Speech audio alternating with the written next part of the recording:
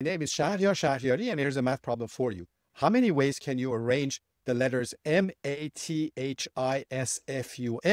without the words math, is, or fun appearing somewhere in your arrangement? These are 9 letters, and you can arrange them in a row in many different ways. In mathematics, such an arrangement, where order of the letters matters, is called a permutation. One example is tin AMS. The permutation doesn't have to be an actual meaningful word, just a listing of the 9 letters in order. Want to know how many of them are there. But you don't want to count an arrangement such as food this man, since the word is appears somewhere in that arrangement.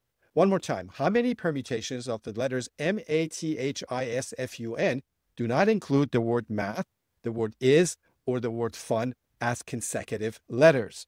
Try to solve this yourself. If you do it, great. If you can't do it, then put it aside and think about it again tomorrow, and then again the next day. And when you're completely stuck, then check the video linked in the caption. That longer video discusses the underlying mathematics, and the solution to this problem starts at the 17 minutes, 52 seconds mark.